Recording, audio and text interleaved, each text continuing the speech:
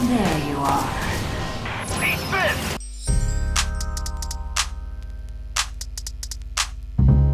So, is the Valkyria Chronicles 4 DLC worth picking up? Nah, not really. Okay, bye! Okay, seriously. All the DLC has been released for Valkyria Chronicles 4 and you might be asking yourself if any of it is worth picking up. So I've taken up the monetary burden for you to help answer that question. Let's go through all 6 DLCs. The most expensive and suspect of all the DLCs, the Swimsuit DLC. The main reason someone's picking this up is if you really want to see the main cast in skimpy outfits and lascivious poses. It's all fairly absurd, but there probably wasn't going to be any way that it wouldn't be absurd. You do get an original map to play the mission on, and it's a quite nice looking map, but the crux of the mission involves trying to find hidden aces in tight corners of the map, to the point where it feels like the map has been designed around that, which is just frankly annoying and unfun in my opinion. The only lasting equipment you get out of it are the swimsuits for the main cast and nothing else. So if you really wanted to turn Claude into a sexy commander for all your other missions, then you might want to pick this up. But if you don't care about having everyone in a swimsuit, then you could honestly just watch all the scenes on YouTube and save your money. You won't get anything else out of this DLC. A Captainless Squad is a series of missions where you play as a handful of Squad E members exclusively. No main cast, so no orders and minimal CP per turn. Certain to provide a bit of a challenge, unless your level is maxed out. Even then, the story is fun, and if you really enjoy the squad characters in these games, then I think you'll find yourself enjoying this DLC a lot. The final level of the DLC involves you going up against the main cast of the game, which is a really fun idea for a mission. You get a few decent and interesting weapons out of it, but if you're already at max level or close, then they'll be a bit obsolete by this point. And if you don't care about the Squad E characters as much, then I think the enjoyment you'll get out of this will be diminished. The expert level skirmishes in the first game were truly hardcore. It was a real challenge to simply complete them, and they were a proper test even for the most adept players. Expert skirmishes in Valkyria Chronicles 4 doesn't hold as strongly to the title of expert as much as the first game does. Some pose a bit of a challenge, but feel more puzzle-like than an outright realistic and hardcore challenge like the first game's DLC did. Most of them are actually completely easy, and some can be completed in a single turn. Some of the skirmishes in the main game pose a stronger challenge, which goes to show just how expert this pack actually is. This is the pack that contains the strongest weapons in the game, if that's what you're looking for.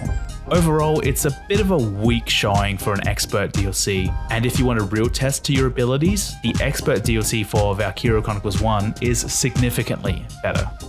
In this DLC, you play as Dueling Valkyria, Sovaria and Chromaria, 2 missions where you get to choose which Valkyria you want to play, with the objective being to destroy the other. The missions are oriented around their powers, so they make for a very unique experience. The Chromaria mission is properly challenging. It took me like an hour to finish it. The Sovaria mission, on the other hand, is very easy. Maybe finished it in under 10 minutes? I'm not sure if this was a thematic choice since Sovaria is meant to be the stronger Valkyria between the two, but I do wish it put up as much of a fight as the Chromaria mission.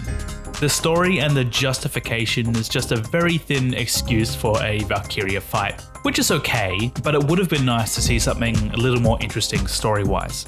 Just a side note, Solvaria's original English voice actor April Stewart does not return and is replaced by Tara Platt. Tara Platt is a decent voice actor, and cast in the right role she can be great, but I will say I miss April Stewart's performance. After you finish both missions, you have Sovaria, Chromaria, Chiara, and Nicola as recruitable characters. Powers intact. Chromaria and Sovaria are so incredibly strong that you'll probably make the entire game boring by using them. They turn even the hardest missions into a cheese fest. If you're having trouble max ranking, then you might want to pick up this DLC just for them, but it is sort of cheating using them. Chiara and Nicola are okay, they're limited by their crossbows I feel, although they can be turned fairly easily into strong anti-armor options. Their crossbows, the Dunkel, Dunkel? I don't know. Also becomes available for your other scouts if you're keen on using it without having to deploy Kiara and Nicola. The cast of villains also comes in swimsuits if you're into that sort of thing. The mission you get here is not even worth discussing. An easy and basic version of the farm map that you would have played dozens of times already. You do get Edie out of this mission though. She's an above average shock trooper, but you have such a huge selection of shock troopers to begin with, you have to ask yourself, do you really want to pay for one extra unit?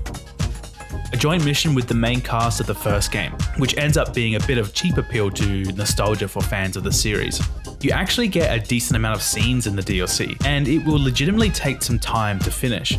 Most of the English voice cast does not return, save for Colleen O'Shaughnessy, which is a shame because most of the original cast was quite talented.